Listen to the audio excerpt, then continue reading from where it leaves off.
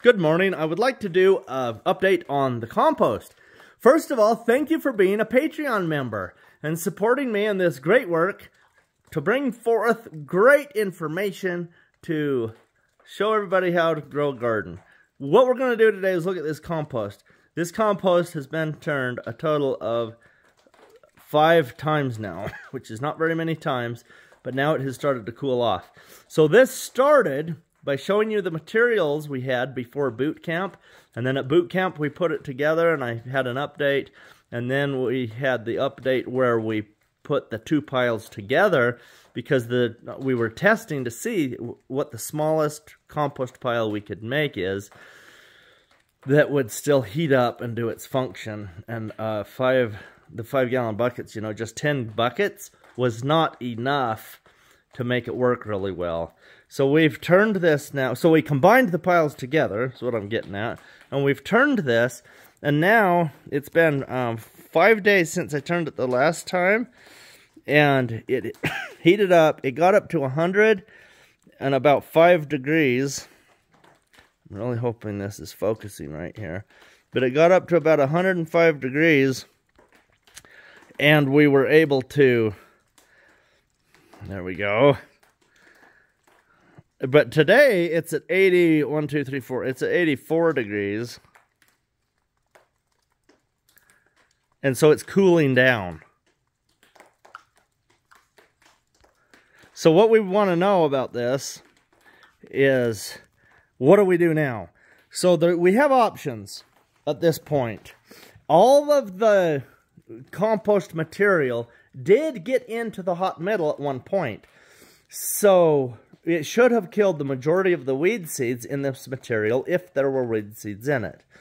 So it got hot enough, long enough, so this pile, we could say, now it is done with the thermophilic stage, because the last time I turned it, it got up to 101, 102, something like that, and then it came back down, and so it's down to whatever the temperature is today.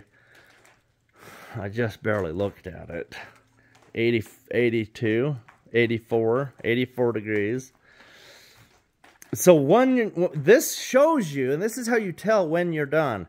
Now, if this would have been a bigger pile, it probably would have heated up again and got to 131 for 3 days and stayed that way. Because the bigger the mass, the better your pile. I mean, to a point. If it's the size of Mount Everest, it's too big to turn. So you need to keep your piles manageable. But a pile of like 70 5-gallon buckets to start with is a good pile. It's a good mass to start with. So this one was a total of like 20 to 25 buckets. So that's kind of the minimum size to make a pile. If you don't, you're going to have problems with it heating up, and you're going to have problems with it staying hot enough. So the mass, the size of your pile materials to start with is really important. Now, what do we do with this now? Well, we could turn it one more time to introduce oxygen, and then have this pile see if it heats up again. There's a possibility it could heat up again to a thermophilic stage once we turn it.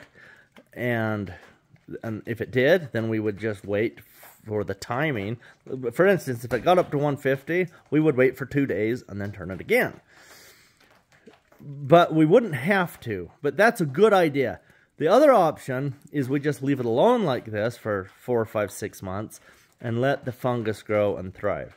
But this is here in my greenhouse in the middle of my row, and I don't want it to do that because I'm going to be planting things here soon, because spring is on the way. I mean, we're into February now. We're halfway through February, so what we need to do is move this pile. So we will turn it one more time because we're going to move it.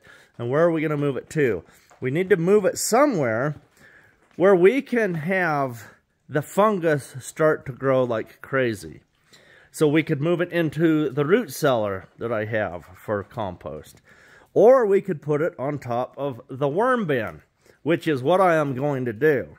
So I'm going to bring that compost and I'm going to put it on my worm bin here and let the worms start working it and eating it. Now you can see on top of this worm bin, there's a lot of detritus on there. Just the trash, all those sticks and garden waste is detritus. So all of that stuff needs to be composted before it's in that condition. So I could cover that up, but I'm probably going to move it back, and we could just kind of keep that on the top of the compost pile. So all of this right here, this kind of thing right there, this is just going to be moved back. So I'm just going to kind of rake it just a little bit. See, now we're down to worm castings right here. So I'll move most of that back, and then we will put the compost on top of here. And that'll be the last thing I do with this compost. So for those of you who came to boot camp and helped build this compost, now you see what happens. We take it from there, we put it on the worms. The worms will eat this, and as I continue to fill this up over the next year, eventually that compost pile that we're looking at today is going to end up coming out at the bottom of this worm bin as a finished vermicompost. So we do the first section of the compost as a thermophilic compost down there that we just looked at. Thermophilic means it gets hot, and then that kills the weed seeds. And then when we put it on here, there's no active living weed seeds in it. And so when it comes out the bottom, we won't have weed seeds. So hopefully this helps you to finish up your compost.